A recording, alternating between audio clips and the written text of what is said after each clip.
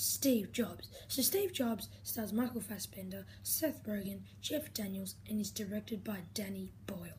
Steve Jobs is played by Michael Fassbender and just tells the story of his life. You know, Steve Jobs' life, how he created the iPhone, how he got shift, no, not the iPhone. He didn't really create the iPhone in this movie, but he created like the computer, the Apple computer, created Apple in general, how he got shifted everywhere, how he's pretty much a hurtful person, how, you know, he had this daughter that he has to reconnect with, and it's just a movie of Steve Jobs' life. I really did like Steve Jobs, and the movie, not him, because he was pretty much an a-hole, but the movie is pretty good.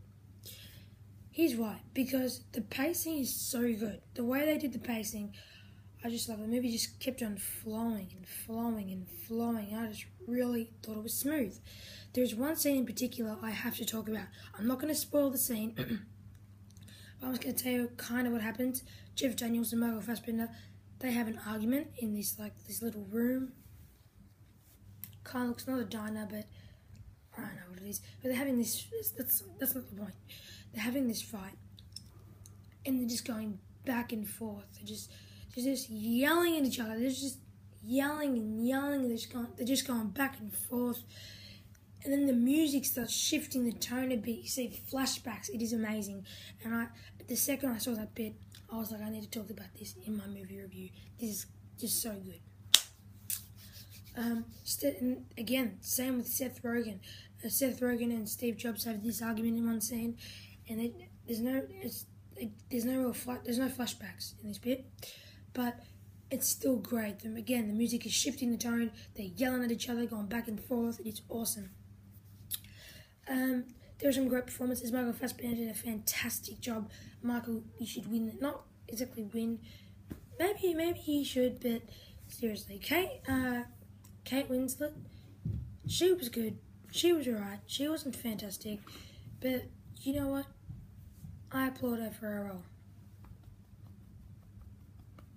Should I think she should win the Oscar? No. I just don't think she should.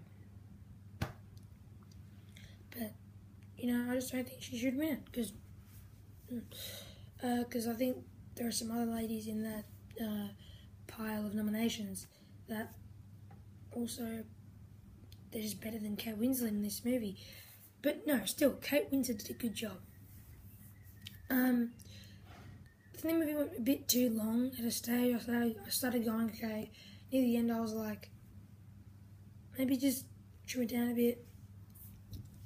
The thing is with Steve Jobs, things got back on track and then they just fall down, mostly because of him. Because he wants everything his way. I think it was a really good showing of his life. How Michael Fassbender betrayed him. He's not likable, but he's not bad. You just don't know if you're meant to root for him. You're just saying to yourself, am I meant to like this guy, or am I meant to hate this guy? Am I meant to like this guy, or am I meant to hate this guy? You keep on saying it in your head over and over and over again. And I love how movies do that to you. Like Nightcrawler did that to me with Jake Gyllenhaal. Seriously, you just don't know if you should root for him. But anyway, guys, I'm going to give Steve Jobs a 7.7 because I really did enjoy Steve Jobs. It's a great film. Definitely check it out if you can. And yeah, bye.